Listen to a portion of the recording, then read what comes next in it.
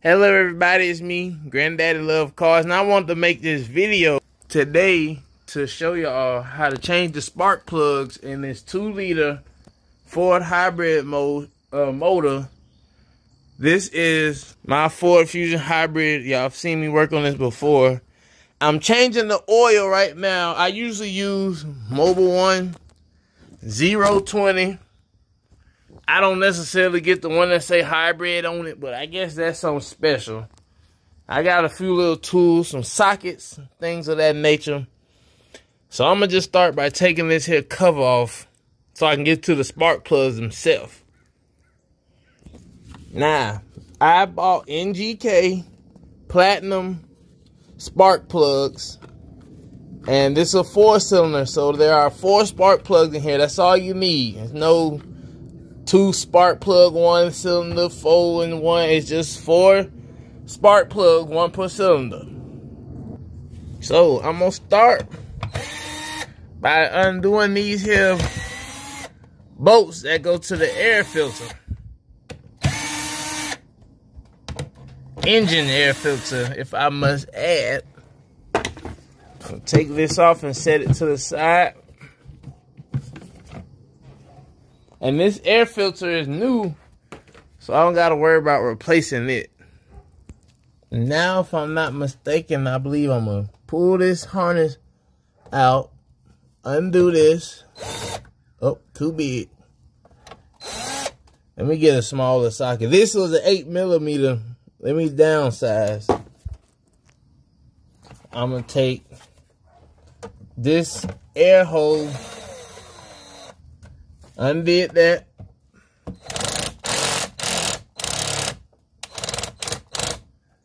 Let me tighten this up. It's always one that's gonna act up. So let me do it by hand. I'm gonna finish that up off video. And I'm gonna also take this off the side right here.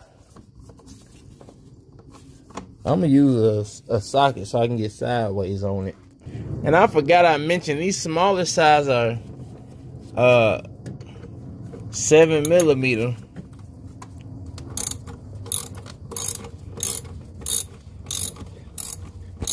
So like I said, I took this one out, this off, this off. Let's see if this comes up. Oh, I'm sorry. I got to take a few more things off. Let me take this out.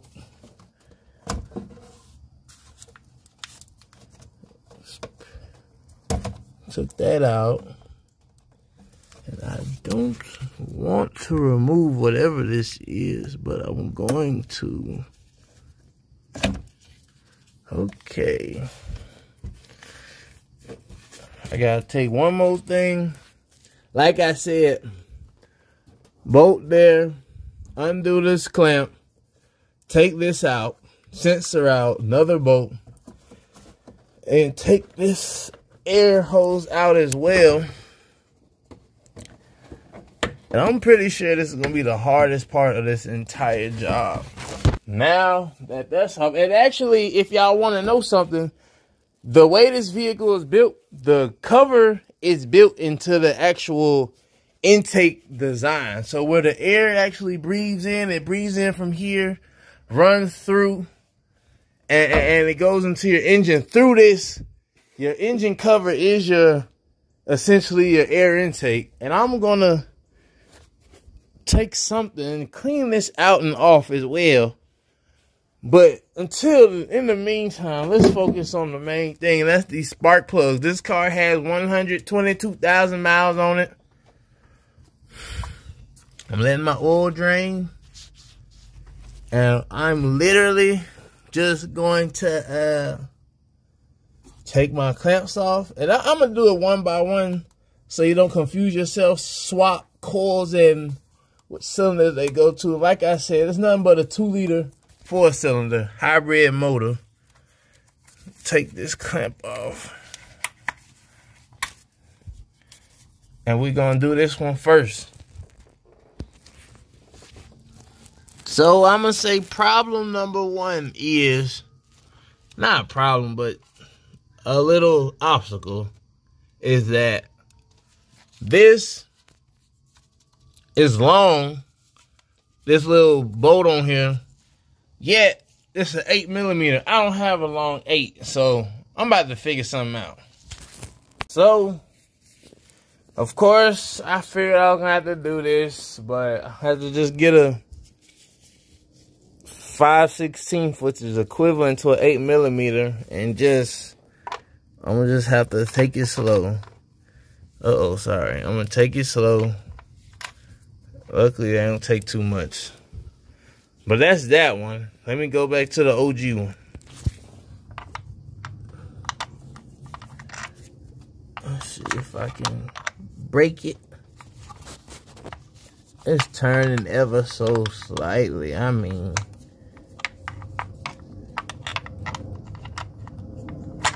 and this is one thing about working on your own vehicle, is that you may have the know-how and do it. It's just sometimes things are not always the most convenient. Sometimes just take a little patience. So you see that came right off. I'm going to take this ignition coil straight up and try your hardest not to get any dirt in there at all. Now, one thing I don't have, I don't think I'll look. I don't have any dielectric grease to put on that boot, but it's okay. I do have anti-seize. Now, this is a regular 5/8 spark plug socket. Don't forget, when you're doing spark plug, try to keep everything as straight as possible. And I'm literally just gonna, let me use 2 hands, y'all.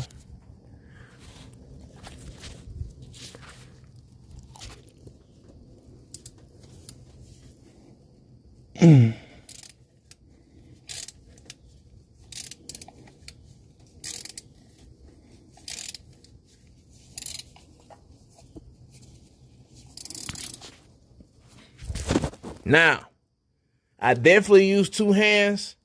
It ain't really seasoned there, but it's a little firm. Just take your time and do not rush this. Do not use, even if this motor has 60,000 miles, do not use power tools, air tools. Take your time with spark plugs and use your hand, because if you thread this, you in a world of trouble.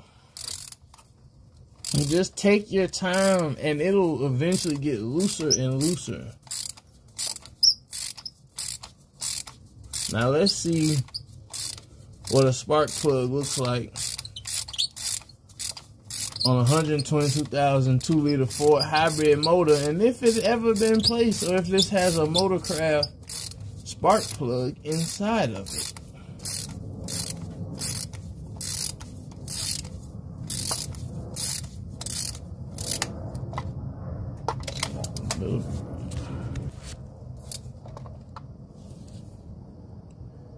No, that spark plug, it's actually not horrible. It's not horrible at all, actually. Let's look at the new one. You see this? This is probably an original spark plug because it says FOMOCO, which means Ford Motor Company, which Motorcraft is the parts used by Ford, but FOMOCO is factory, straight out the manufacturing plant. And honestly, it's a pinch of maybe a little pinch of carbon on there, but the spark plug itself is not that bad. It's just a little gap though. If you can look, this is much more gapped out. So let's see. And I'm gonna tell y'all something wrong I do. You supposed to check the gap, but Granddaddy ain't checking nothing. Well, Granddaddy just looked up in 2 ways. Cause one, I got anti-seize, regular anti-seize, ain't nothing special. And I have dielectric grease. So let me show y'all how to reassemble this spark plug. Okay, so what I like to do is take it in the socket. Now, it's a little bit of rubber or whatnot that keeps this seated. Now, technically, I heard on the internet, you don't have to anti-seize spark plugs no more. Not on the part where the spark is going to move. On the thread only. Please, only on the thread. Don't overdo it either. But I'm old school. I'm granddaddy. Of course, I'm going to anti-seize my spark plug. Now, it's in there. Make sure it ain't going to fall out. You're going to do the same thing. Don't get no dirt in there. Put it in there. I take that socket, the actual ratchet off, and just find the easiest, least amount of tension and friction and just turn it in. Keep it straight. Turn it in till it don't turn no more. Turn it in till it don't turn no more. Turn it in. Turn it in. Turn it in. It's still turning, so just turn with it. Just be patient. Now, some cars have a torque spec for spark plugs, some don't. But I'm going to give you the granddaddy torque spec. I'm going to get this thing bottomed out, give it a good old tug, and that's going to be one down. See, I'm not really forcing it. I'm just letting it go. I'm not using much pressure at all. It's still going. It's still going. It's still going. Now it stopped. I'm going to give a 1, 2. That's good. Now pull it out. And since I have dielectric grease, take this. You're going to take your grease. Now, if this was a deep boot, I might take a Q-tip, not a Q-tip, but like a toothpick, and I would rub it all in there. But I'm just going to put a little hit just to, you know. I'm sorry, y'all. I'm doing it with one hand. So let me do it. So I'm just, you know, just giving it a little lubrication. Now, align it back up. And all you're doing is literally, don't get no dirt in there. Putting it on here. Line up where the bolt go. You should hear a snap of some sort.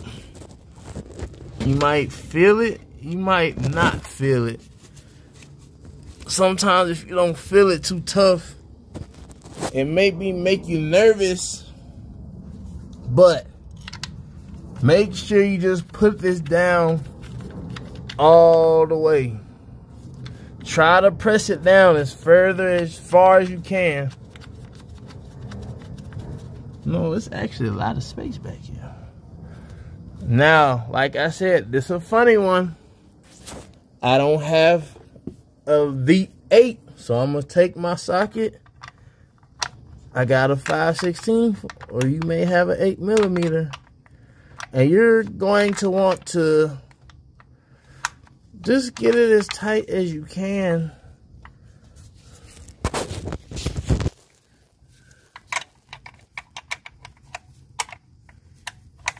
Uh-oh. There we go. That was a good one. And you know, just keep doing that.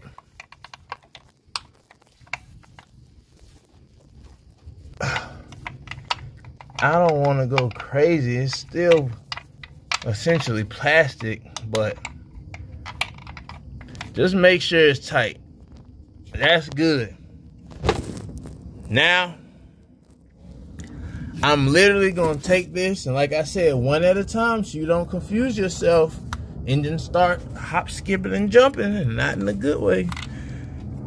And literally, all I'm gonna do is use a socket for these two, one at a time. I already loosened it. Use the wrench for that one. Replace them. Anti-seize, dielectric grease. I'm going to put it back together and I'm going to clean that up and finish my oil change. I love Mobil. I don't say I love Mobil One, but it's a good brand. I use that. And one other thing I want to say. See, I kept this on while I was doing this only because I didn't want no dirt or debris to get in there. Now, Granddaddy Hot and Sweaty, but I just want to say thanks for watching. Make sure you do your car maintenance on time or ahead of time, not too late. Sometimes once you're too late, you're too late. Change your spark plugs, change your oil. Do not change your oil 10,000 miles. I don't care what that jug of oil says, 5,000 to 7,000 miles. 5,000 to 7,000 miles. Change your oil.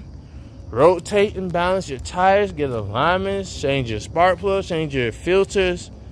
Those things are simple things that are usually under $100 that can make a car run smoother and longer for run smooth and efficient for a longer period of time. I'm not saying this because I want to sell y'all anything. I'm saying because I love y'all. I know you don't want your car breaking down on the side of the highway. But I thank y'all for watching. I'm going to say this. ProCharger, of course, if y'all watching, please sponsor me. Because Alfred is ready to go fast. Stay tuned if you want to see more Alpha work. Wear your seatbelt. Don't drink and drive. Don't phone and drive. Say your prayers when you wake up and before you go to bed. Granddaddy love y'all. Peace.